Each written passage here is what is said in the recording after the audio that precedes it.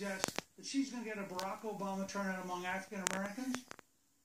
I don't think that's going to happen. You have a Washington Post ABC News poll where they took out 8% of the vote because they didn't like the way it voted. Look, I've been around long enough. I remember when the Detroit Liberal newspaper on the Sunday before the election said John Engler would lose by 14 points. He won the governorship that year. I don't take polls as seriously as people who've never run for office. But your candidate loves them and has touted them from the beginning.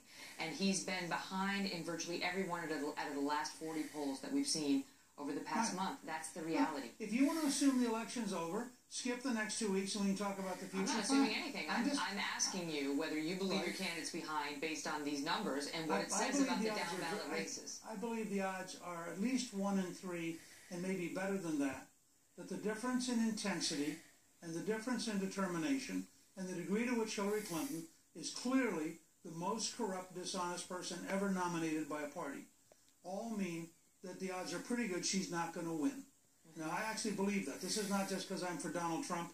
I actually believe the American people so let me ask you about that. So let's assume she is corrupt, right? She was just as corrupt 3 weeks ago and 3 months ago, and she would have been corrupt and collapsing physically on September 11th of this year, and her poll numbers tanked. But then you know what happened. He had a rough first debate. He took the bait on Alicia Machado. He stayed in that trap for a week. The Access Hollywood tape came out, which was not produced by Hillary Clinton. That was Trump on camera talking about grabbing women. Look, I just heard you go through this with Governor Pence. I get it. I know where you're coming from. Let me point out something to you. Sure. The 3 major networks spent 23 minutes attacking Donald Trump that night and 57 seconds on Hillary Clinton's secret speeches. You don't think this is a scale of bias worthy of Pravda and Izvestia? I mean, you want to know why Donald Trump's had a rough time? If Trump is a sexual predator, that is... He's not a sexual predator. Okay, that's your opinion. I'm not taking a position on it. That statement.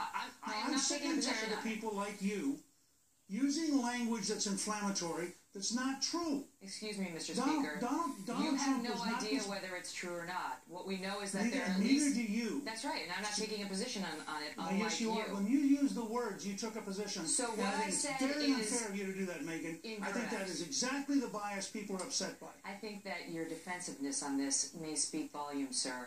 No, what I said is... No, let me make my point, and then I'll give you the floor. What I said is, if Trump is a sexual predator, then it's a big story. And what we saw on that tape was Trump himself saying that he likes to grab women by the genitals and kiss them against their will. That's what we saw. Then we saw 10 women come forward after he denied actually doing it at a debate to say that was untrue. He did it to me. He did it to me. We saw reporters. We saw people who had worked with him, people from Apprentice, and so on and so forth. He denies it all, which is his right. We don't know what the truth is. My point to you is, as a media story, we don't get to say the 10 women are lying. We have to cover that story, sir. Sure.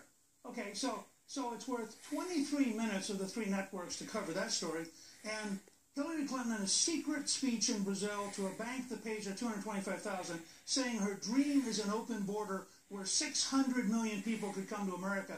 That's not worth covering. That is worth covering. You want to go back through the tapes of your show recently? You are fascinated with sex, and you don't care about public policy. Now, that's what I get out of watching you tonight.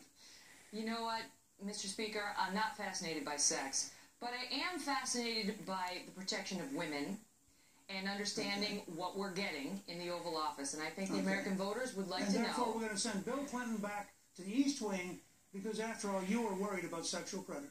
Yeah, listen, it's not about me. It's about the women and men of America. And the poll numbers show us that the women of America in particular are very concerned about these allegations and in large part believe that they are a real issue, and don't dismiss the women summarily. Do you want to comment on whether the Clinton ticket has a relationship to a sexual predator?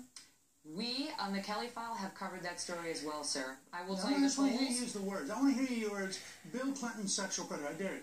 Say Bill Clinton sexual predator. Mr. Speaker, disbarred by the Arkansas bar. Disbarred by the Arkansas bar. $850,000 penalty. Excuse me, sir. We on the Kelly File have covered the Clinton matter as well. We've hosted Kathleen Willey. We've covered the examples of him being accused as well, but he's not on the ticket. And the polls also show that the American public is less interested in the deeds of Hillary Clinton's husband than they are in the deeds of the man who asks us to make him president, Donald Trump. We're going to have to leave it at that, and you can take your anger issues and spend some time working on them, Mr. Speaker. Thanks for being here. And you too. And you too. You too. So we're taking your thoughts on that. Facebook.com/The Kelly File. As we get into the home stretch, a high-ranking retired commander is taking part in a brand new ad for Hillary Clinton. Four-star General John Allen is here next to explain why he made the decision he did. Plus, a new WikiLeaks dump of Clinton emails is creating serious new questions about whether President Obama lied to the American people about what he knew and when. Mr. President, when did you first learn that Hillary Clinton used an email system outside the U.S. government for official business while she was Secretary of State?